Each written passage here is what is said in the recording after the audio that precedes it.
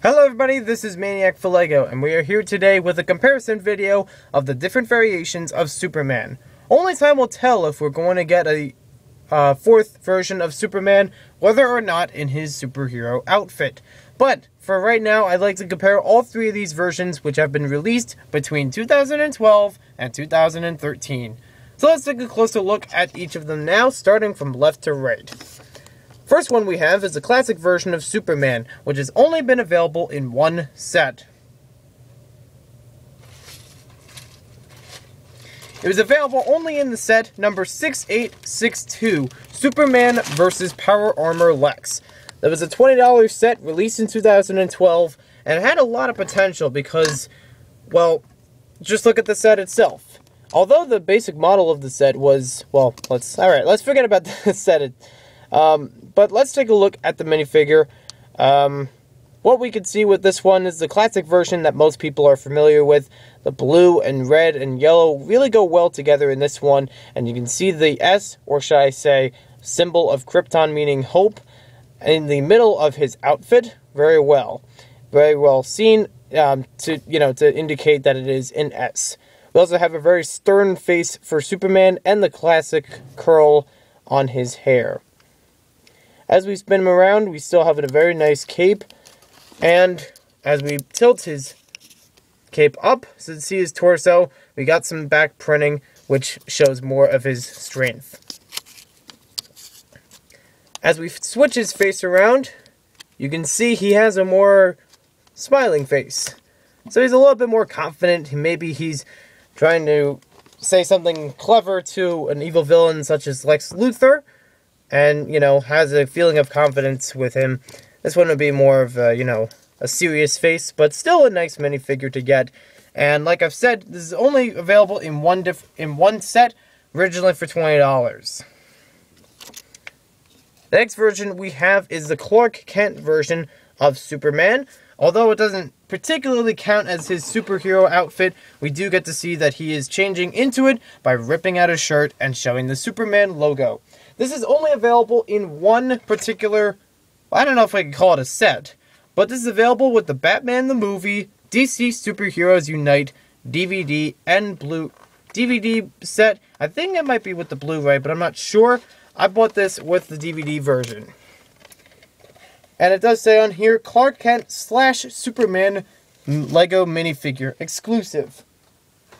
And it's only with certain purchases, it is actually more expensive than the regular DVD release. This version also is $20 with that DVD. And this is probably the main reason why people would buy it.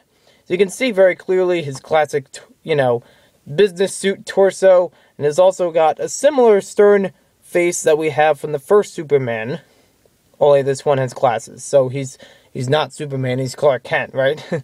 We also have a nicer trim on his hair, similar to the computer programmer from Series 7, and again, very nice look on the torso. I actually like that it's not a, that we have this rip design because it's a classic and almost most recognizable thing about Superman's changing into costume next to running into a phone booth and then just appearing with his superhero outfit.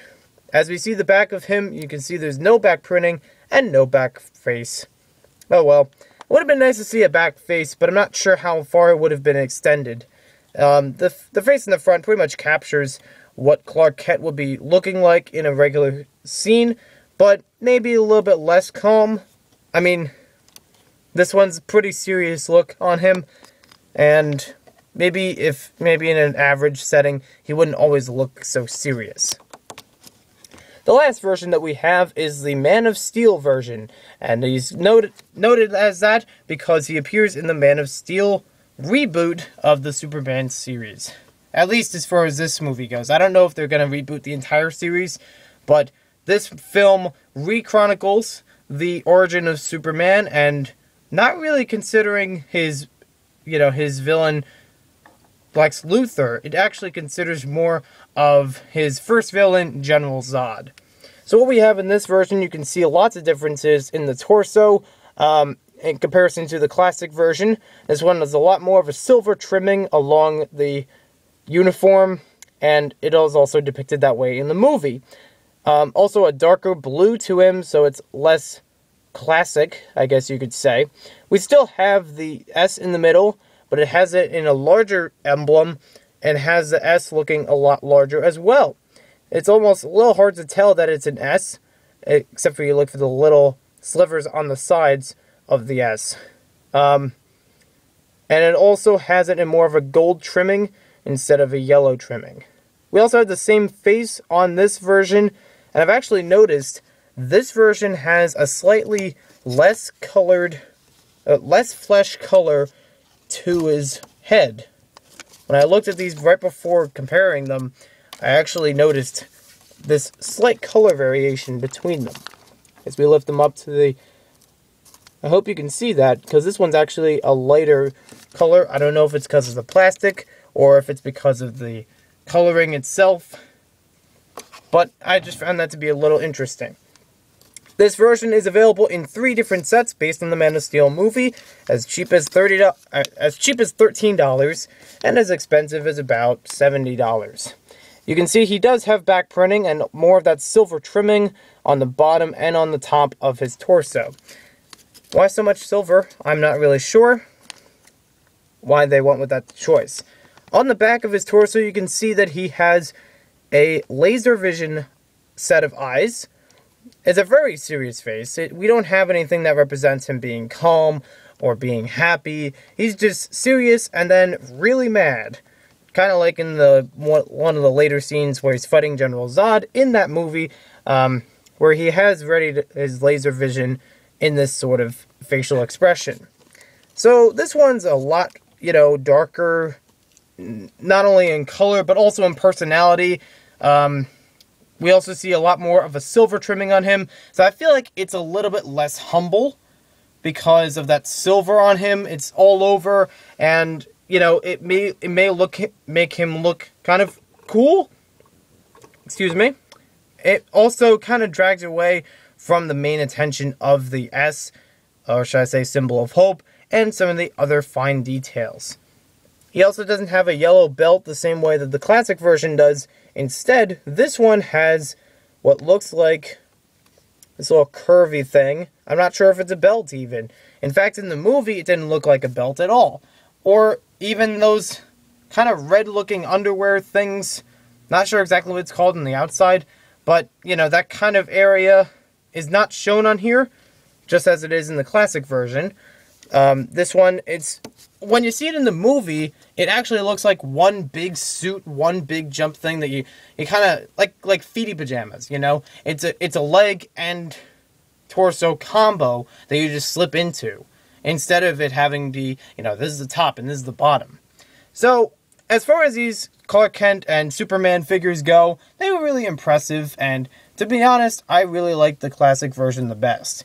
Being rare in a $20 set, and also being just a fun thought of what Superman looks like to most people. It was just enjoyable to get this minifigure, and it's always fun to have him in different areas. I think you guys remember when I first reviewed the Superman vs. Power Armor Lex set, I had a funny intro with it. You should check out the review if you haven't seen that intro, because it's kind of funny, I thought.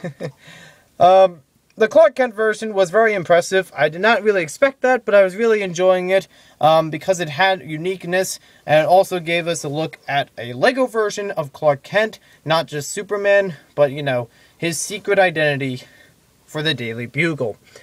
And as far as the Man of Steel version, I think you could say that it's not my favorite. Although it does have a unique appearance, I think the silver is a little bit too much on him. The S may be a little too large, and, trying to be an emblem, but also dragging away from some of the other details on him. It seems fine as far as his face, and, because one side of his face is exactly the same as the other, and I kind of like the idea of him having laser vision shown on the minifigure's face, instead of it being something that you would just attach, separately, or probably not attach at all. But it's still, I don't know, I guess it's not really my personal favorite. So thanks for watching this video. Hope you guys enjoyed it. I apologize for it being a little long, but be sure to watch my Superman reviews of each of these minifigures sets. I guess you could call it sets. Because you have the Batman the movie, DC Superheroes Unite has been reviewed. Superman vs. Power Armor Lex has been reviewed. And as far as the third version, well, I reviewed the Metropolis Showdown set. I don't have the other two Man of Steel sets. I'm not really sure if I would even plan on getting them. But I did review at least one of these sets from the Man of Steel movie. So thanks for watching this video. We'll see you next time.